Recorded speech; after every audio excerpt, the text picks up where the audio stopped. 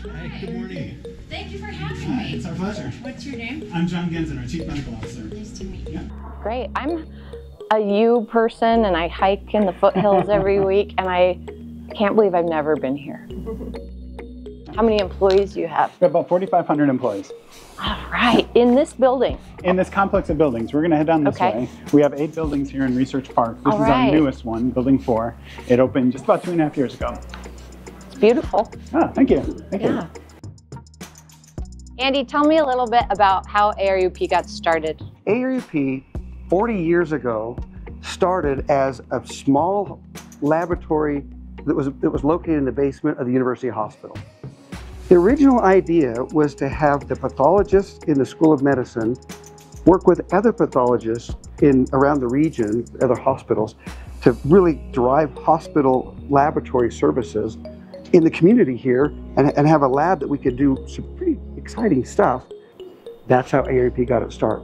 It was so successful, it went quickly from a kind of a regional idea to a national idea, and now we are one of 4 national reference laboratories in the country, located right here in Salt Lake City.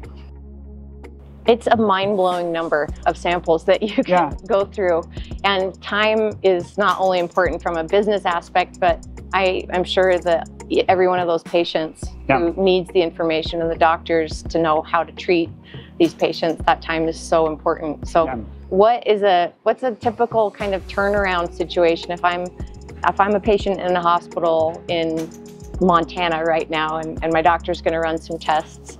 Every specimen that comes here, those up to 100,000 specimens a day, are from patients, and they're often from patients at their greatest moment of need for healthcare decisions, for therapy decisions, and we treat those with extreme seriousness and carefulness. As soon as the specimens arrive, we distribute those to the labs. We're actually standing in front of our automated core lab. When specimens arrive here, they are tested immediately. They come off the track, we bring them right over on the instruments, and the testing is done immediately. We are one of the most automated clinical laboratories in the country, and that helps to promote that efficiency and safety. It makes sure we don't lose things. It makes sure that we do the testing as quickly as we possibly can. Anything else you want to tell us?